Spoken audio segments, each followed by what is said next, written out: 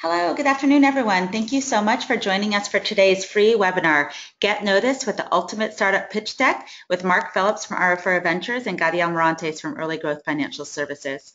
I'm Erica Malsberg, the Chief Marketing Officer for Early Growth Financial Services, and I'm going to be the moderator for this webinar. The content portion is going to run about, 45 minutes or so today. So we're hoping to leave a lot of time for Q&A because we know that people always have lots and lots of questions about pitch decks.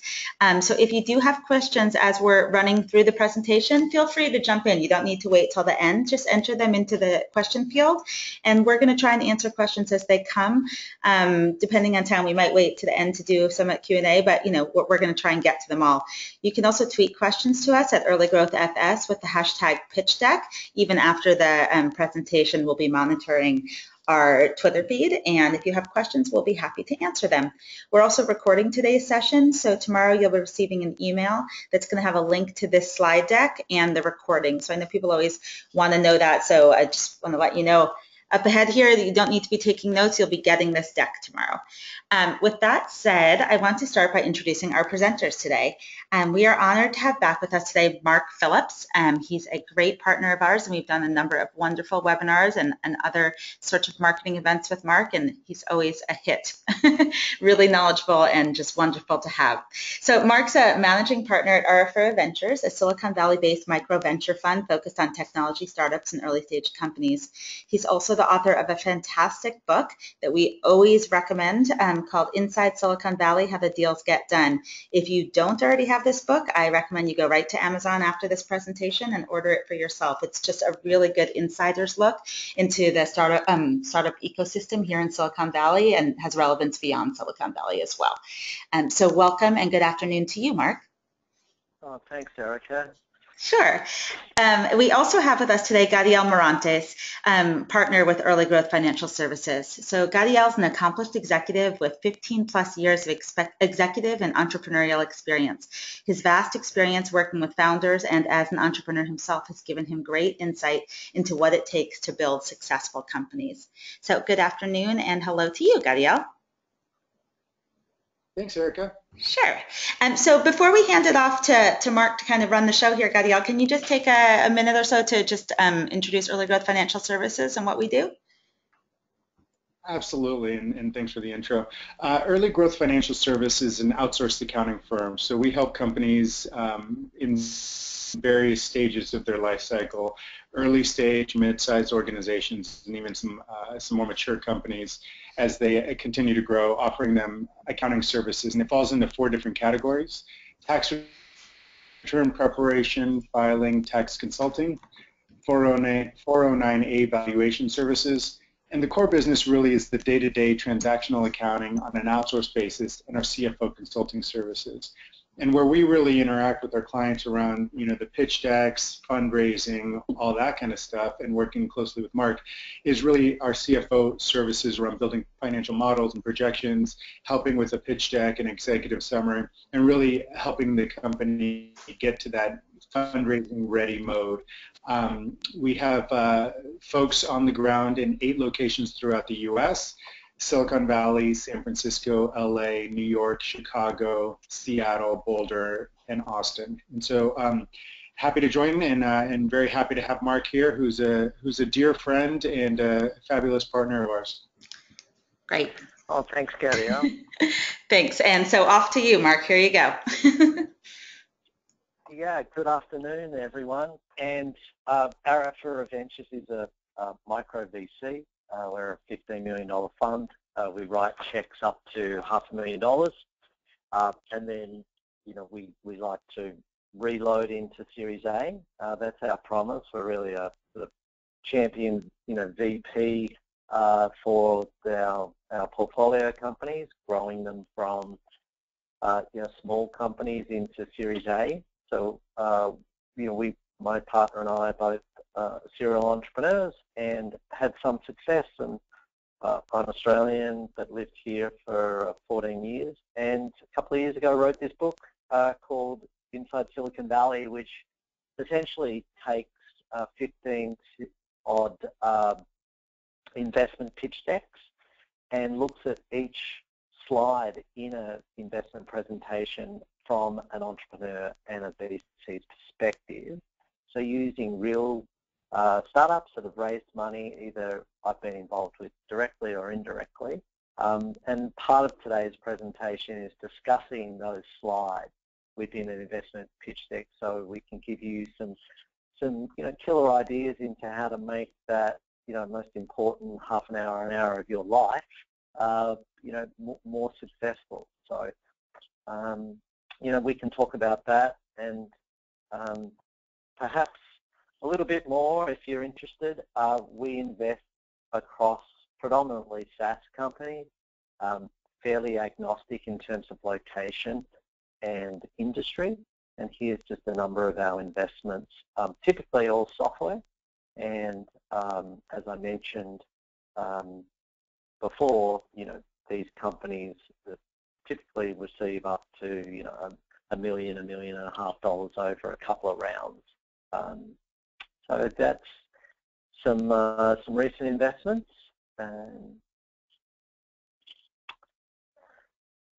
Probably the hardest thing you have as an entrepreneur to do, apart from building the product, is to talk to investors. And there is a methodology, a format that is time efficient and maximizes the storytelling component.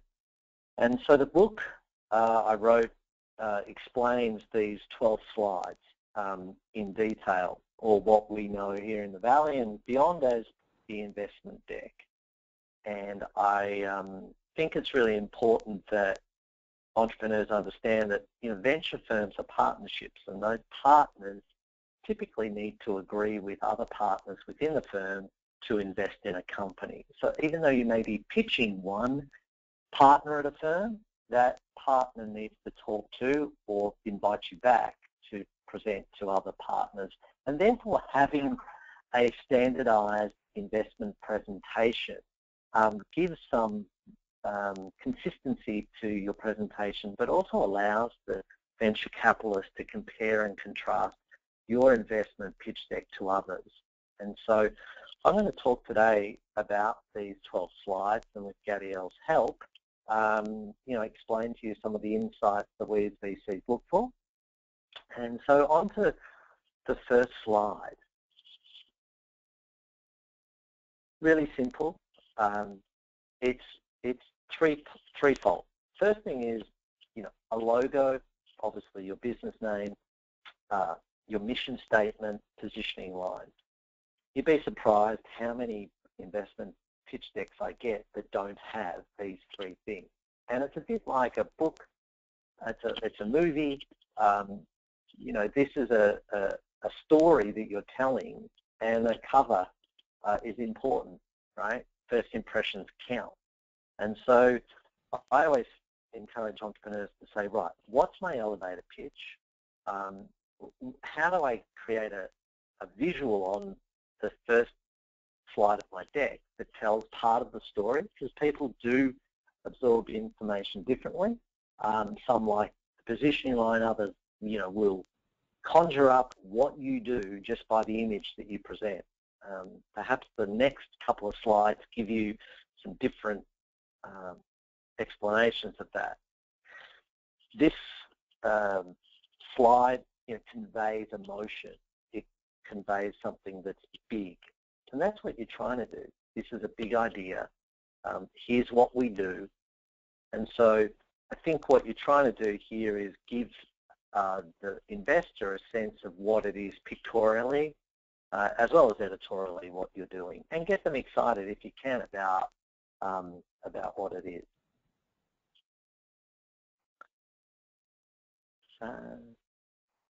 Look, sometimes investment decks have the management team up the front. Obviously, if you know the investors or you've been introduced, you may not, or you're very credentialed, or your team is, you may not need to put this into the front end of the slide deck. But I think just it's important that if you do have a stellar rock star team, if you don't, well, maybe you'll just explain who you are and what your background is. More importantly, I think just logos speak. You'll see this slide, recognizable logos. But I would just keep your management team slide to 2 or 3 bullet points per person. Perhaps where you previously worked, education, and what your focus is, right? The aim here is not to get into a CV. That's what you can find on LinkedIn or bio pages on the management page of the website. This is more about, hey, pictures, icons of logos of where the teams work. You're trying to build rapid credibility. We have our first question here from the audience, Mark and Gadiel.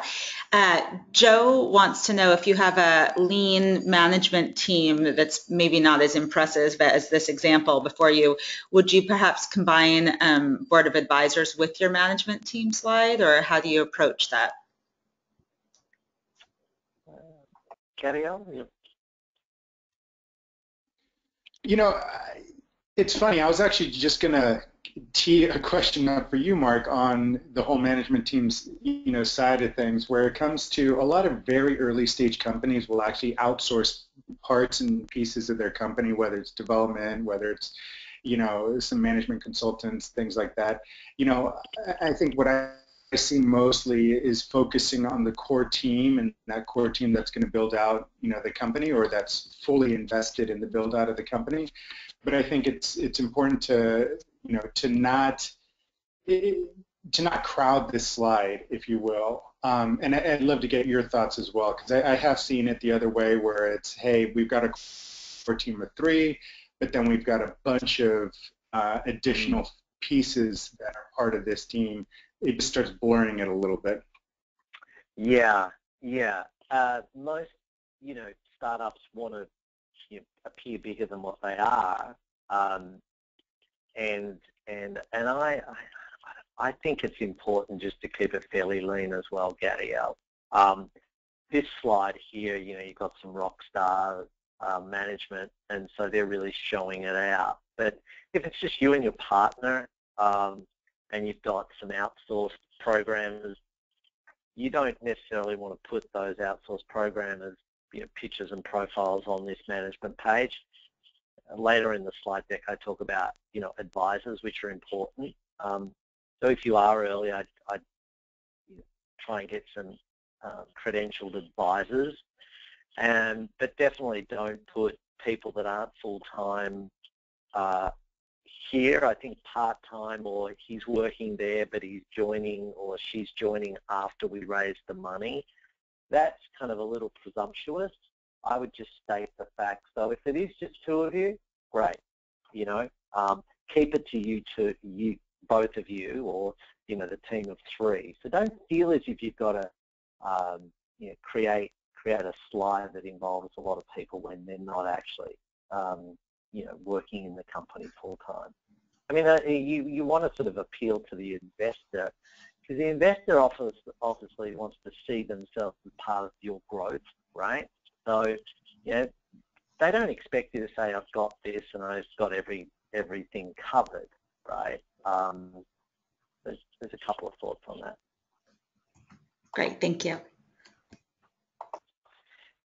So the second slide, very quickly in your presentation, you want to move to, look, there's a problem.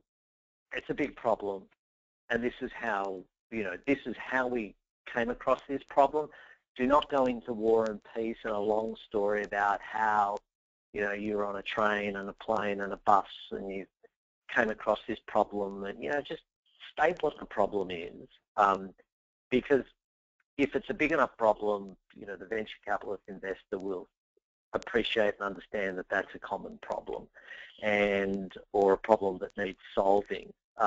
Another way to think of it is, what's the aha moment? But don't give a sort of a War and Peace, version of it. Just say, look, this is what we do, slide 1. Here's the problem we've got, and quickly move into the solution. Now, I bring this example up because this was a slide, actually, if we go back to that thanks, Erica. You look at this slide, this is a deck that I saw, and it confused me, right? Because there's like 5 problems here. And I'm like, okay, so you're doing it as I'm speaking. Why does it suck? And I've got 5 different components of this slide. So you can compare the previous slide where it had, you know, black bubbles on an orange background with the problem versus this slide, which is busy and convoluted. So I wanted to draw your attention to there may be multiple problems. It is often a multi-problem solution, right, that you're trying to start your business to solve. But I think what you want to do is say, if it is a multi-part problem or there are multiple problems, start with one problem. And the easiest thing to do is it's the biggest problem, right? So, and then quickly get into the solution, because an investor is sitting there, they want to see what you've got, right? We are always on telephones and face-to-face meetings trying to work out what it is that you've got. What's the solution, right? That makes the most sense to us, and that excites us. So what we do, who we are, what the problem is, are great. But you should be able to move through that relatively quickly. Often in an investment pitch, keep it to 2 to 3 minutes, maybe 4 minutes at max, and get to the solution, right? Now, show not tell is the mandate here. You know, the shiny new thing is what we're all interested and excited about. So whether it's a series of screenshots, whether you're bringing out a new piece of hardware that you pull out of your pocket, you put on the desk, or whether you're segueing into a video demonstration of the product, or logging into the dashboard to show the software modules, this is the really juicy part of the pitch, right? So you want to lead the investor into this expectation that you're going to pay off in this slide. And so I think, you know, theatrically, from a, you know, storytelling perspective, you want to sort of cue this up to be in the sort of 3 to 4 minute mark. Don't keep your investor waiting 10, 15 minutes to talk about the macro environment and how you came to the solution and what the problem is. You want to, within that 4 to 5 minute mark, say, here it is, Shazam, I've opened the curtain, you know, have a look at what we're doing. And so there's a couple of other slides here that we can see. Again, this is a slide that I saw. It's a solution slide, and you can see, wow, this is, I've got to process this. You know, okay, yeah. And often the solution is multi-part. Again, it's issues that you've got modules, you've got different products that fall under the solution, and often it's very worthy, and you need to talk about the solution. So I think using, you know, icons, graphs, charts, screen captures, but try and make the solution very, very visual. You've got to make sure that you're not being too esoteric or non-tangible, because VCs want to latch onto it. We're human as well. We need to be shown, not told. If we move to the next slide, Erica. And really quickly, Mark, just to jump in on that, as we're building and as a founder and entrepreneur is putting this together, you know, and trying to get meetings with investors like yourselves, they're budgeting for half-hour meetings, or are they typically hour meetings? What do you normally carve out for a pitch like this? Because obviously there's a level of interest already, or else you wouldn't let them into your office to actually do a formal pitch, right? Yeah, I think, great question. Always plan on your pitch being able to be delivered in half an hour. And so if you go back, if we think about those 12 slides, if you just give no more than 2 minutes per slide, that puts you at 24 minutes with 5 minutes of question, right? So often a venture capitalist will say, let's jump on a call. If they're really interested, they've got the hour. If they're not, and they've got a hard stop at 30 minutes, you can get through it.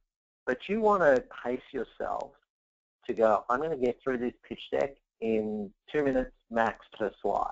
And if you need to, put your iPhone, watch, stopwatch, whatever, on your desk in front of you, or mentally cue it in your rehearsals that you're going to have no more than 2 minutes per slide. And when you're nervous and anxious and you're at, the VC's office, or, a question comes up, you may trip over that 2 minute mark, but keep moving. I think it's really important to control the momentum of the presentation, because the VC thinks, hang on, this is good, I'm moving through, and if I've got questions, I'll ask them, but you can always very politely say, happy to take, drill into that into a little bit more detail. In fact, from a negotiation perspective, it makes sense if you answer the question briefly and say, there's a longer discussion we should have about this. And really what you're doing there is inviting the venture capitalist to engage with you further, right? Because if they say we've got half an hour, but they want to know more, you can say, I want to get through my presentation, right, in a diplomatic and polite, courteous way. And I just think, we are as media consumers, or purveyors of storytelling, we're used to the storytelling, the TV show, the talk show, the podcast. We're used to having the programmer, keep us on an agenda in terms of time. So I feel that you should always plan, Gadiel, for that 30-minute hard stop, but take questions, but keep that 2 minute per slide max slot in your mind, and then hopefully you get that extra 10, 15, 20 minutes as a venture capitalist. You can always go back to slide 3 and 5 and 7 in your presentation after you've finished. You don't have to stall on slide 3 for 15 minutes and then him say, you know what guys, we're out of time, and you're racing through 6 slides, which is just as important. So be aware that the venture capitalist will get very interested in some slides, but also you want to keep them engaged for a follow-up meeting, hopefully with more of their partners. Obviously the aim is to get the next meeting, whether that's face-to-face, right? If you're on the phone, it's to come into the office, or let's meet. And then you also want to engage with more of the partnership.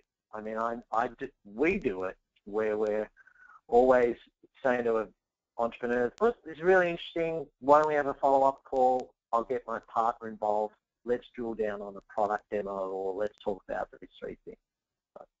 I think that's a very important point there, because, to your point, like this half-hour meeting, it's just part of the process, and the hope is you're always pushing to that next meeting, and the next meeting may be including more partners, or even starting the diligence process from the investor standpoint. So it's almost, the way I like to carve it out is you have that initial introduction to the venture capitalist where you're sharing an executive summary and sometimes sharing a lighter pitch deck, or even this pitch deck, and then that you're driving to get that in-person half-hour meeting, and then after that, the next driver for you is not to capture, the investment in that half hour. I mean, that would be awesome, but really it's, hey, we're teeing it up for that next meeting where we're bringing in more stakeholders on the VC side and having that longer, starting to go through that diligence piece of it. So it's always, you're getting yourself to that next rung, and that part of it's important. Yeah. Cat and mouse trap the venture capitalist almost, right, Gadiel, into, you want them feeling as if you've moved on from a slide, that their question or their inquisition, their inquiry is not fully satisfied, right? And then take note, right, you and your partner, take note, right, that the venture capitalist was not, wanted to drill down more, but we moved him on or her on, and we'll circle back around, right? Slide 4, the market size.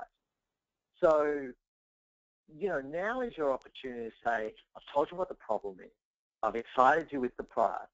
Now I'm going to tell you this is a big market, right?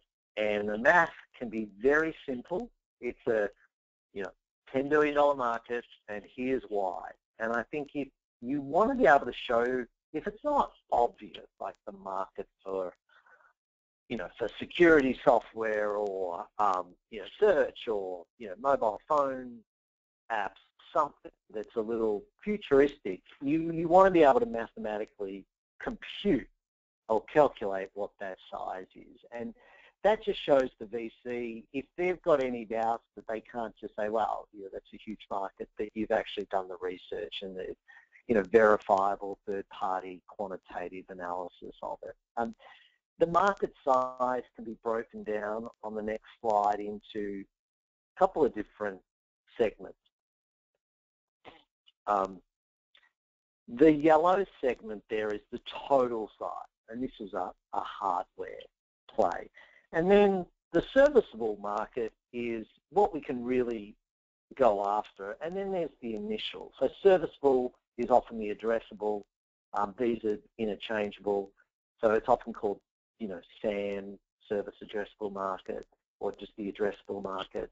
It's not the total market, it's what our product will go after.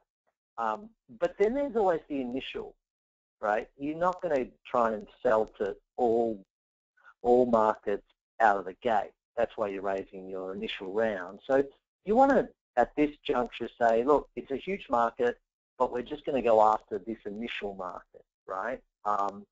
And that might be by industry, it might be by geography, it might be by price point. And therefore you want to say to your VC, okay, we're also astute, right? We understand that this is a huge market, but there's a way, given the $1 or $2 or $3 million we're raising in this round, we're going to get to, but here's our initial market. So that's another way to think about the market size slide. So we have a quick question here from Cyril about market opportunity, and what you're showing here is a slide that demonstrates a large market opportunity. He wants to know if the market is small now, but it's in very high growth mode.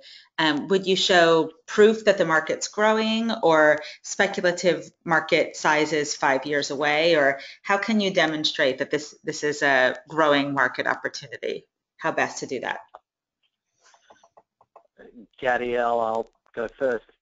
This morning I had a pitch from a virtual reality content aggregation platform company, and the question in the market opportunity slide that I asked was, how easy is it for VR content to be produced, and how quickly is that content being produced? And the entrepreneurs couldn't answer it, and so I think it's very important to show at this stage, if it's an emerging market, the growth of the market. And how you show that's up to you, but definitely showing growth or anticipated growth. Analyst reports, third-party research studies obviously help. I'm a previous analyst, so that's the type of compound annual growth rate reports we used to write on internet technologies back in the late 90s. So it is important, there's no doubt about it. Yeah, I agree with you. And this is a big piece of kind of what we end up helping a lot of our clients with, is trying to identify what that market opportunity is. I think the bigger the market, obviously, the more attractive that that opportunity can be. But I also think, and I think you're kind of alluding to it, is, has the entrepreneur and founder and the company really gone through the steps of trying to capture all that data and information and understand it? It's okay to be targeting a young market, but I think the more data and information you gather and try to extrapolate from that, I think will just help you in the conversations you have with investors. And it's okay not to know what that final market size is, but I think it's very important to be able to prove to those investors that the way you're going to approach the market is realistic, and that you've thought through each of those components and each of those numbers as you're trying to build your story.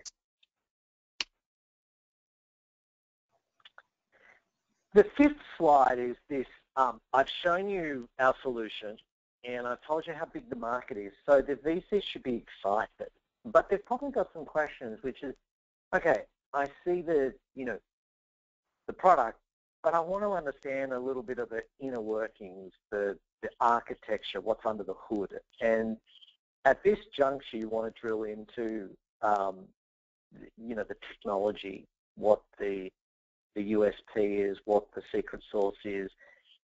It's always, if you're the CEO, founder, and you're the talking head of the duo, you may want to defer to your technology co-founder, so the VCs get a sense that, right, now the tech guy is going to talk about, the product, the technology, the IP, etc.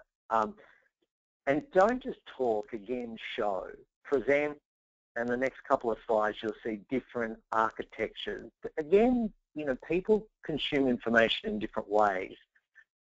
Here's a good slide because it shows the interface, the screens of the software, but it also shows the proprietary engines, the databases, the servers, the interoperability of the process, and from a user flow back to the technology. And I think being able to talk to investors this way is important. You've got to basically, slide 5 is how it works. Don't gloss over it. It's a good way to represent what your technology is. Is it full stack? What sort of UI does it have? How do all the bits, connect together? How does the database talk to the APIs? How does a user engage with it? You'd be surprised how many times I sit in at this juncture of an investment deck and I'm like, I have no idea how this product is onboarded with customers. Do I sign up? Is it client install? Is it an app? Do I have to get, does this have to be deployed across my network? So I think it's important to talk about how it works from a user's perspective and then from an architecture product perspective as well. It's simple, it makes sense, but it's at this point that I feel that this is the right time to talk about it. These guys raised a couple of $1 million last year, and look how simple it is, right? You can see. Developer downloads the SDK. It's cloud-based. There's a server, there's a phone, there's an SDK, right? Product architecture, how it works. Visual, low amount of text, quite easy to understand and comprehend. And around this stage, I want to talk about, the IP, the defensibility, and more importantly, the scalability. How does your technology grow fast, right? Think Slack, think Airbnb, think Uber, think YouTube, PayPal. How is this fast growing? Because that's what we want. We want to be shown and convinced that your technology is scalable. It'll grow fast. People will want it. Onboarding's easy, and it's defensible, and there's IP. So this is a way of this slide. Do not pitch investors unless you can talk about this slide. I think it's critical that you do because it's always a question that we want answered.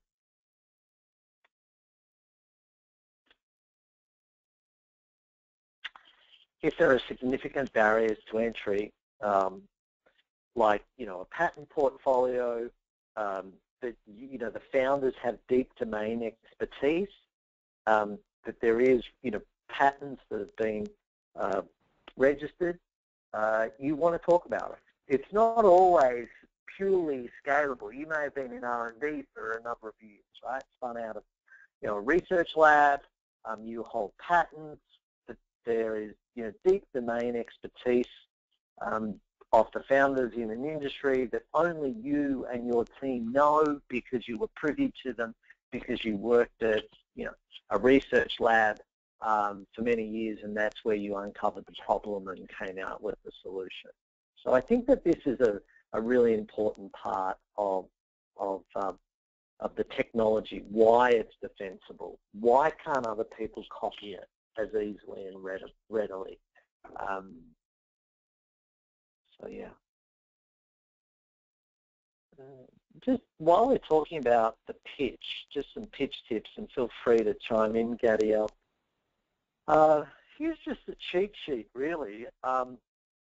You know, we always say to entrepreneurs, look, always defer to investors that can re-up. You know, we've all reading about Series A crunch, and the new acronym or buzzword around is party investors, which refer to you know, angel investors that will invest it on a sort of a dinner party mentality. Oh, my friend's in it and I'm in it. Here's 20. You know, trying to balance your investment or your cap table with different investors, some of which can re-up. Keep your talk in an investor pitch relatively short. Try not to get into hand waving and acronyms and technical speak, because even though you feel that the VCs are meant to be, you know, really intelligent, they often don't know a lot of stuff, and you know, you want to not gloss over details, but equally you don't want to go deep into some sort of, you know, prove to the VCs how smart and intelligent you are, because you can lose them, right? Body language, I think, is really important. I always watch for it. I talk about it in the book a little bit. You know, always keep positive, open, you know, body language. You're really inviting advice. You know, you're showing investors that you're not defensive and you're not closed-minded by your body language. I think it's really important to always maintain eye contact with investors. I mentioned before, balancing your presentation with your co-founder or your CTO.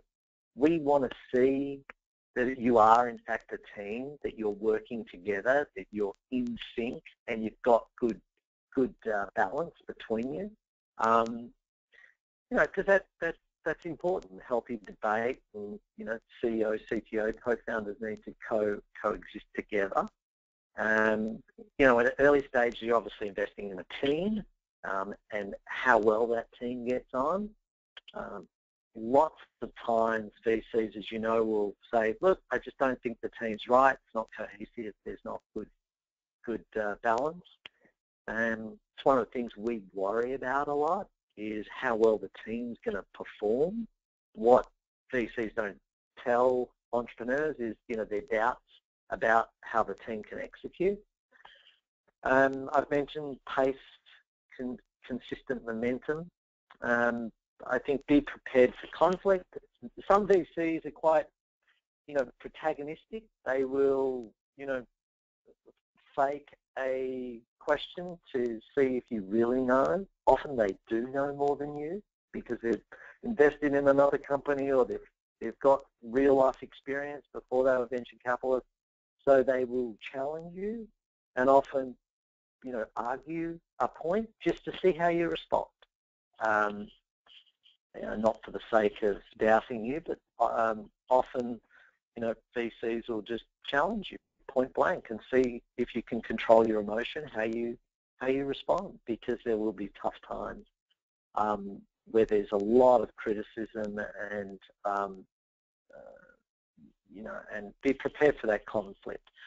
I think it's really important to connect with anecdotes and analogies, because you can often lose yourself in the technology in detail. And when you're talking about often ill-defined markets or nascent technologies or future plans, it's hard to grasp. And therefore, you want to be able to talk with analogies and anecdotes of real-life things, places, people, previous companies, because we can actually understand those, because we use those products or experience those services in our daily lives. The last tip is always, you know, team, market size, product. And if you've got two of three of those, emphasize them, because a lot of VCs will look for those and say, great team, big market, not sure about the product, but the team I think can execute, and the market's so huge, right? Or it's a massive market and this product is just really good, but the team's not that great. So will invest with the understanding that will help them round out their team. So keep in mind that, you know, seed, post-seed investors will always think about two of these three components when they're evaluating at a high level. Gadiel, did you have any, you're involved in a lot of pitches with hundreds of startup companies. I know that you get to review and sit in a lot of pitches. Do you have any insights as well? No, I think you're hitting on a lot of these. I do, you know, the one big tip that I have is the fact that, you know, these entrepreneurs and founders, it's their company, it's their baby. They really understand the ins and outs, and it's almost, you know, you're kind of talking to it like, you got to help dumb it down for the rest of us, right? We're not in the weeds with your company and understanding what you're building. We may understand the overall picture, but that's what you're trying to paint here. Once you get into the jargon and the technical speak and all that, you can really lose the opportunity with those investors. And I think it's, you know, let the investor, and once you get in that meeting, let them point you into that direction, because you will have some that are very technical and understand exactly what you're talking about, and others that understand the bigger picture. So it's really tailoring that in your meeting with them. So it's also, as much as you're speaking, it's like any other type of conversation that you have. Actively listen and try to address those concerns and questions and guide yourself that way. Let them guide you a little bit. That's the big takeaway that I have. With a lot of the founders that we work with. Great. We have some questions, but you know what? I'm worried that we've given the caveat that when they're pitching, they shouldn't get stuck on a slide and not get through all the material. So I'm going to let you guys race through to the end, and we'll use the time at the end to ask questions. So why don't you move on to slide 7, Mark? Now you've told them about the product, the solution, how big the market is. How are you going to get the product out? You know, are we going to go to the college crowd? Are we going to go through LinkedIn? Are we going to do a you know, viral email campaign? Are we going to use resellers? Are we going to use OEMs and value-added distributors? How are we going to get the product out? And you want to be thinking about this. And this slide, very importantly, should triangulate with your financial projection slide, right? So when we get to the financial projection slide, think about this slide as well, because we want to be able to know that, because you're focused on the product at this stage, right? You know, we're building the product, we've spent months, and we've got our alpha, and we've got some trial customers, and it works, and here are the results, and we're raising $750,000 to go to market, right? Well, you know, you've got to actually think through the go-to-market and the distribution, and not just put it on a slide, but talk to people. I often think it's really important to have an advisor. If you're tech-orientated that has been in sales and marketing, if you're pre-sales and marketing, don't have a BD, a biz dev person hired, and some of our portfolio companies are in that space, you do have to be thinking about distribution even though you're building the next version of the product. So that's all I'm going to talk about there.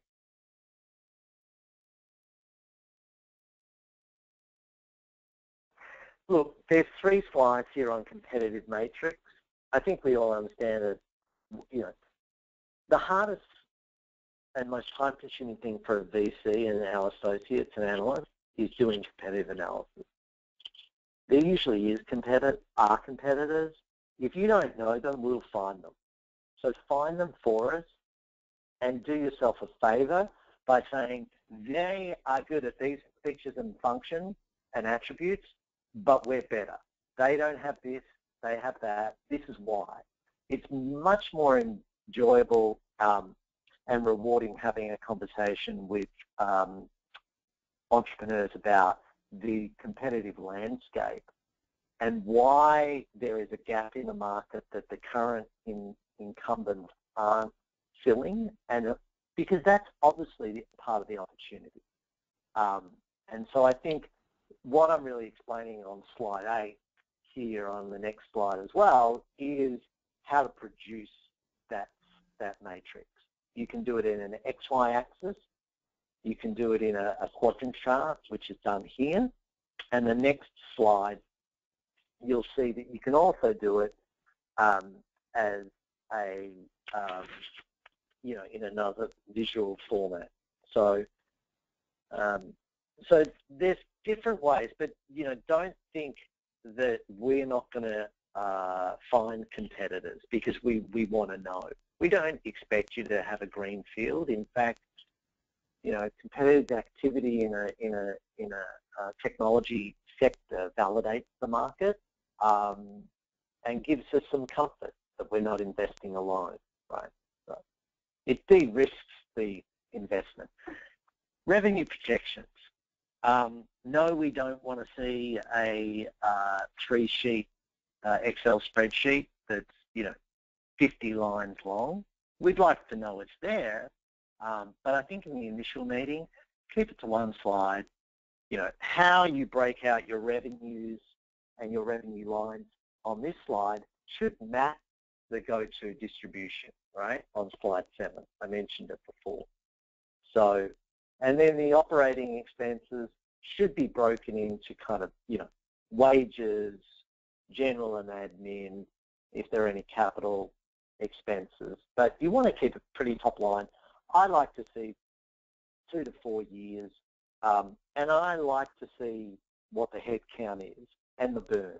So that EBITDA, you'll see the burn, the head count, because I want to get a sense of, at the revenue projection slide, if the burn over 24 months is going to be 1.5 million, they should be raising maybe 2 million or more, but you want to get a sense of what the dynamics, what the head count's going to be, what the revenue's going to be, what the burn rate's going to be.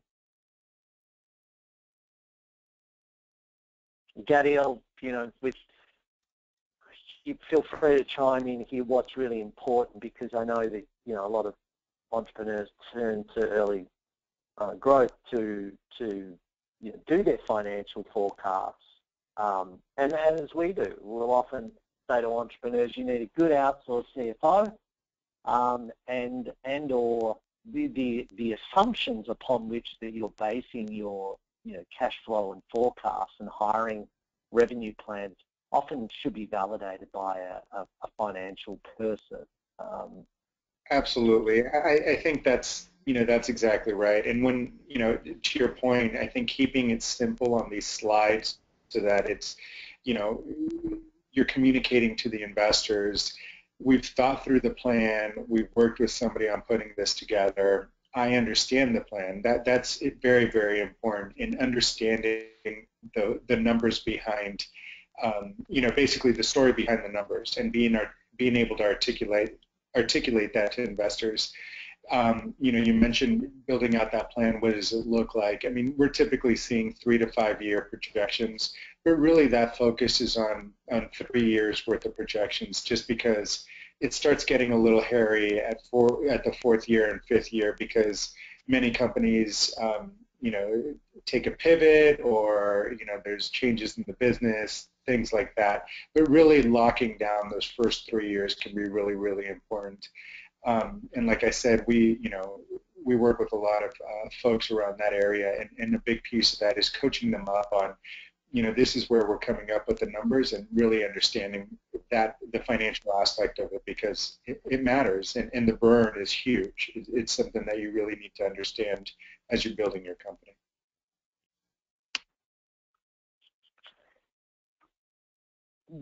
Yeah, I've just given a couple of different ways back to the financial. Sorry, Erica. Visuals on financials. Not everyone likes to see just columns of numbers, right? Often charts, particularly when you've got multiple revenues coming from different segments. Like here's a 5-year forecast, but it's broken into analytics revenue, SaaS revenue, and then the profit. And I think this is a really good way of saying pictorially, graphically, we do what we're selling, the revenue is broken into two different bits. Because obviously, if you're a software company, you want to be able to say, well, we've got revenue from different sources, but we're going to make it easy for you, Mr. Investor, to understand. So pictorially as well as numbers can often convey and your business model, your revenue in an easily digestible way. So there's some good slides there for you. I mentioned before advisors. If you don't have a lot of staff, get some advisors. I always say give advisors between 0.2 or 1% of stock over 12, 18 months.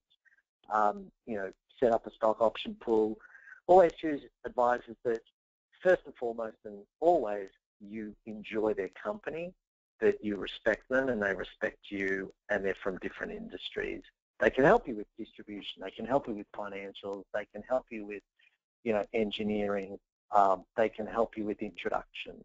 But more importantly, that they are a trusted confidant, because, advisors are meant to do that, give you advice, and not just take the stock. So I always say sign advisory agreements, always give stock that's, let's say 0.2 of 1% of the stock option pool, have 2 or 3 advisors, maybe that equals up to 1% of the stock pool, give it out over 12, 18 months. You're giving equity in return for advice, and it typically, if you choose well, pays off very handsomely. It might be your first customer.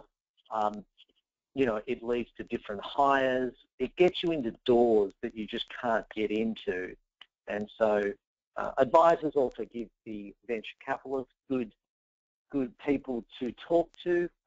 It validates the initial idea, and also, it gives you without having a board of directors, and you often don't have one, it gives you people to talk to and bounce ideas off.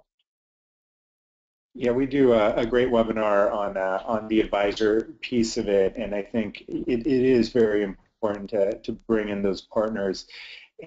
And your advisors can change, right? Your first year and a half of business, it may be different folks than that second year and third year of business. I mean, this is a group that changes and molds over time, because you as a company need different things in different areas. And then the second last slide is, always tell the VC, I'm raising X at a Y valuation. I know a lot of folks say, look, the valuation's yet to be determined and we're in early stage discussion, but, if you walk into Walmart or Target or Macy's, and you want to know the price. And I think, at least me personally, I'm like, tell me how much you're raising at what valuation, because a lot of us have valuation ranges, right? Angel investors were happy to invest through Y Combinator in a $40 million, valuation company that doesn't have any revenue, because, that's the type of high-risk investment. Other VCs will say, look, we can't go over, 10x in revenue, or if it's in healthcare, it's longer sales cycles, so we can only invest at a certain multiple. So just be aware that, VCs have in the back of their mind a valuation range. It may not be a specific valuation, so you want to share that up front. And then you don't have to drill down into every nickel and dime how you're going to spend it, but give them a sense. Look, we're going to employ 4 engineers and 1 BD. We're going to spend the money over, our burn's going to be 50, 75 a month over 18 months, and this is the major milestone that we're going to get to over that 12, 18-month period. And the last slide is, and not always does it need to be in a presentation, but it's, who's going to buy? How do you get your money back?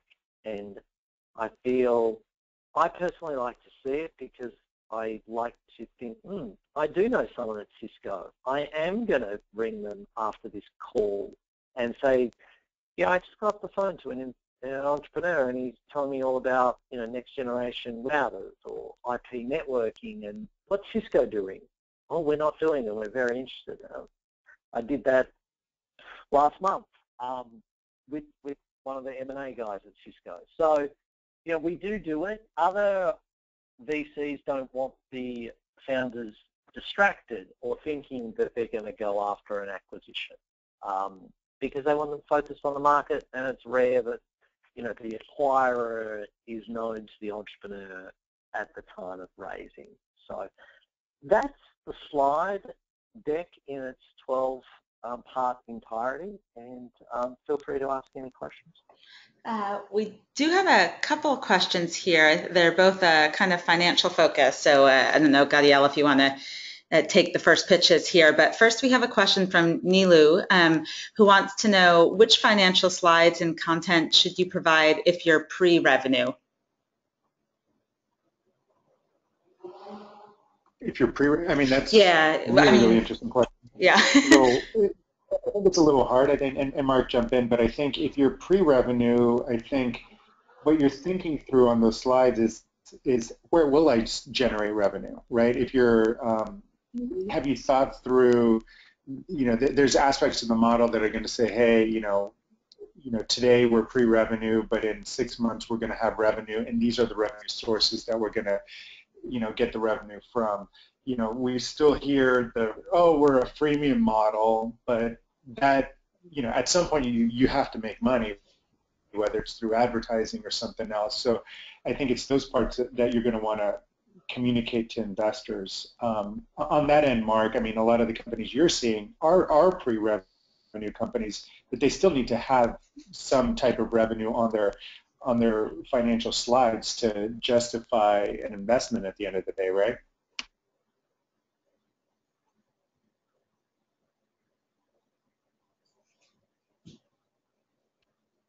Did we lose Mark? I'm not sure. Mark, are you still there? Let's give him a moment and see if he'll jump in and answer that question. The other question that we got asked, Gadiel, is quite similar to that one. So, I'm not even going to ask it. I think it's still that idea of if you aren't monetizing it, if you're not generating revenue, what are you supposed to do, and how do you make yourself appealing to investors? So, if anyone has asked a question and we did not answer it, and you feel like the content here did not answer your question, you see our contact information here. So please feel free to reach out to us. You can email Mark directly or email us at contact us, and we will get back to you that way. We also offer a free 30-minute financial consultation. So if you have specific questions about financial projections or things like that and want to know if we might be able to be of service, please definitely check out our website and click on that, and we can follow up with you. That said, I think we've lost Mark. So I was going to say a big thank you, but hopefully wherever he is, he's hearing that. So we hope you found this useful, seeing these real life slides. It's always a very popular webinar that we do to see pitch decks that work. Are you there? Sadly, I lost everyone. So you did. That's okay. You're there. We left you mid-question. I don't know if you heard what Gadiel was asking you about, if people are pre-revenue, how do they still, what do you want to see in their financial projection slide? Yeah, definitely at that point. Sorry, I dropped off. But you definitely want to actually just prove to the investor that you're financially astute, that you're not just, that you have some commercial nous and you have a business idea of how the company is going to commercialize and run. And so, even though that the financial forecast might be off, if they're based on assumptions, and hence why you use a CFO out for a firm like early growth, is because you want the VC to think, okay, they may not have got the price right, but they are financially astute. They understand financial forecasting. Because let's face it, the numbers are always, in revision, going to be advised, market shifts, but it's more about showing the VCs that you're not only great at building product, and managing a team and identifying a huge problem with a great solution, but you do understand how the financials and the commercial business models work. And that's obviously what investors help do, right? Work with you, because they're putting in money. They will usher and guide your financial forecast as well and help you review them. So I hope that helps, Erica. Great, perfect. And we're right here at the 1 o'clock hour, so I'm gonna cut us short here and be respectful of everyone's time. Thank you so much, Mark and Gadiel. It's great. Thank you all for joining us. Thank you. Of course, always happy to have you. And folks, you will receive the email tomorrow with the deck and the recording, so you can reference back to those. We're in the process of putting together our webinar calendar for the next few months, so I don't have any to promote to you right now, but please check back in with our events page, when you get a chance, and you'll see what webinars we have coming up and be able to register there. So thank you all so much and have a great day, everyone. Thanks, Gadiel. Thanks, Erica. Bye-bye. Thank you, Mark.